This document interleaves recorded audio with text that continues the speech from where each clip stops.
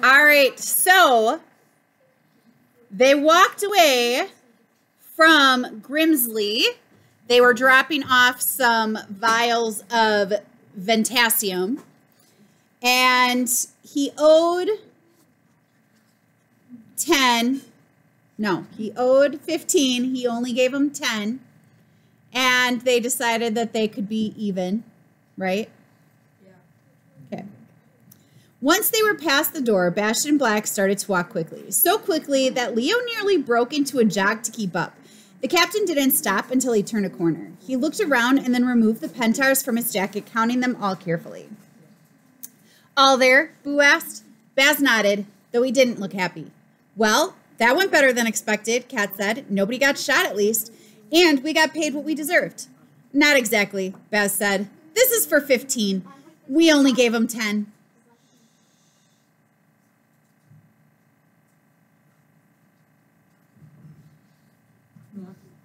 This is for 15. We only gave him 10.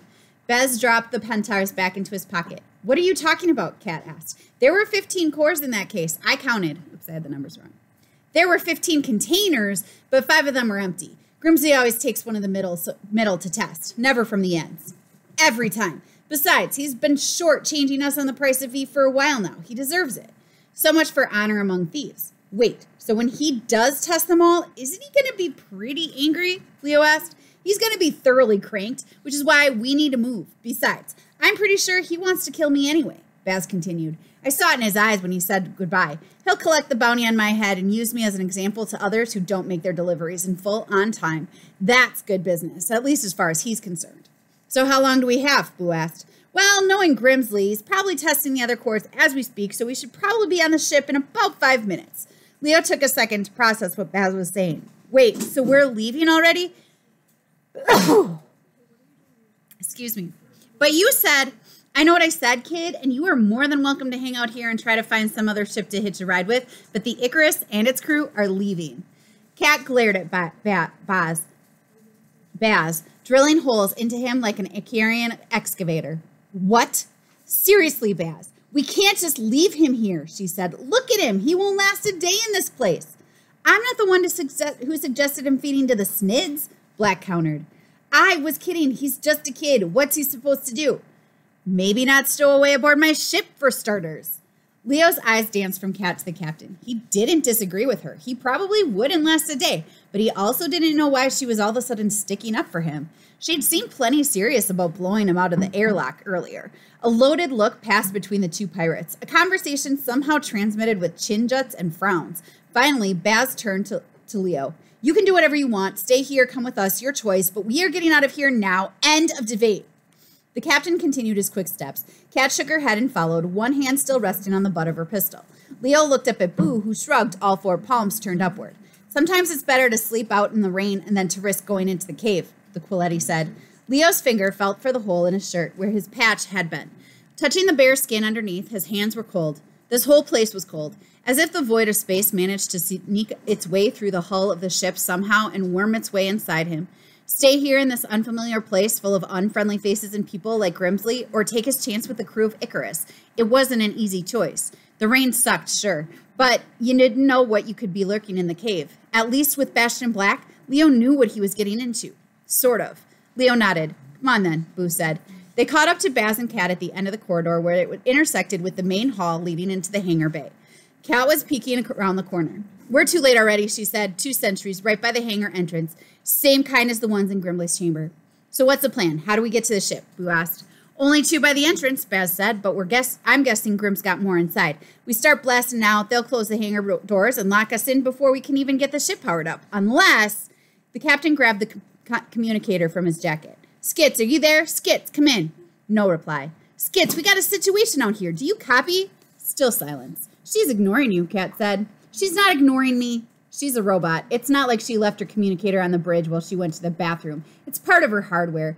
I keep telling you, you need to reprogram her. Her protocols are completely whacked. Whatever evolutionary algorithm you've got her programmed with is stuck in pouty teenager mood. Pretty soon, she's going to flip a switch, hijack the ship, and crash us into an asteroid just to make a point. It's just a phase. She'll get over it. Kat gave him a dirty look. Whatever. I'm just saying a normal robot would answer your calls. Baz peeked around the corner again. If one of us could sneak past those guards and get to the Icarus, fire up the engines, except we're all wanted. They are probably looking for all of us. Maybe all of you, Leo said.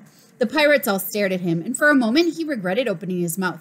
But then he thought of Kat sticking up for him just now, and Booze standing tall beside him in Grimsley's chamber. He thought of his brother's last words before closing the cargo hatch.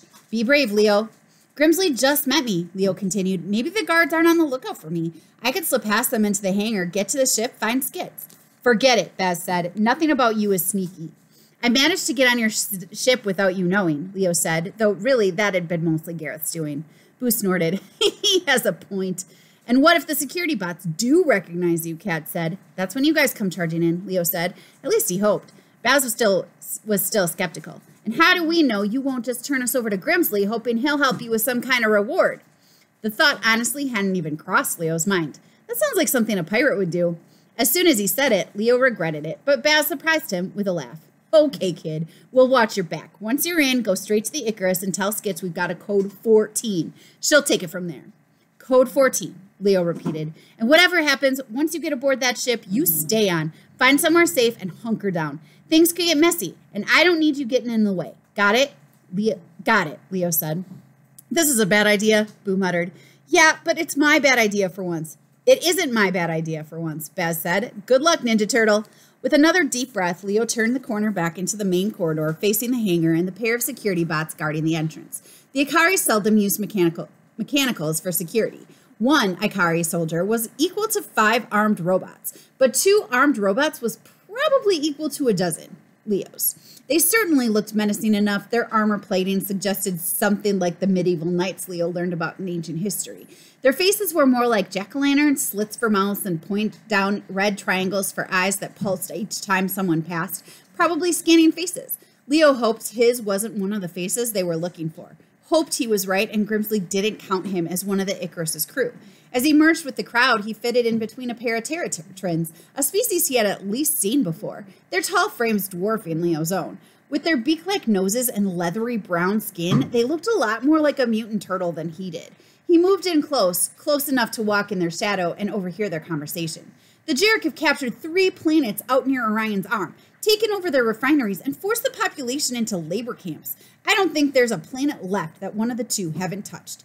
He was only 10 meters from the hangar now. Leo could see that the security bots weren't top-of-the-line models. Their armor was really already dented and warped. Nothing in this place looked new.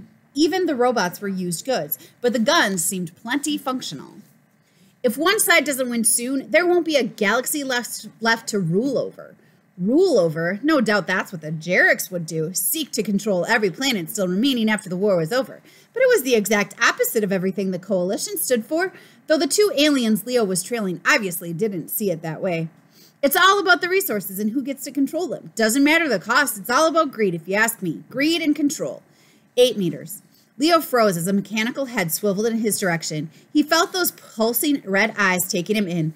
Any second now, he expected a mechanical voice to command him to halt as the rifle barrels converged on him. He resisted the urge to look back over his shoulder, to signal for help, to take off running. He hoped Kat could shoot as well as she could kick. Stay cool, keep your head down, just breathe. 5 meters from the door, almost even with the guards, the one still watching him, scanning him, processing. They're not looking for you. Sometimes I wish there wasn't even such a thing as L486, one of the Terratins said. That would fix all. Except, how would we get back home? That's the point. We never would have had to leave to begin with. 2 meters. Almost there. What would Gareth say if he knew what his little brother was going to do right now? No doubt he wouldn't have cudgeled him onto that ship. They would have faced whatever awaited them together instead of him going alone. Leo closed his eyes as he stepped over the threshold and onto the hangar. The security bots gave no orders to stop. They hadn't been scanning for him at all. Because I'm not a pirate, he thought.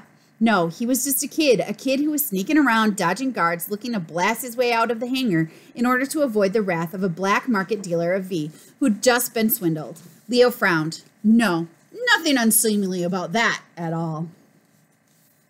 A little bit of verbal irony for you there.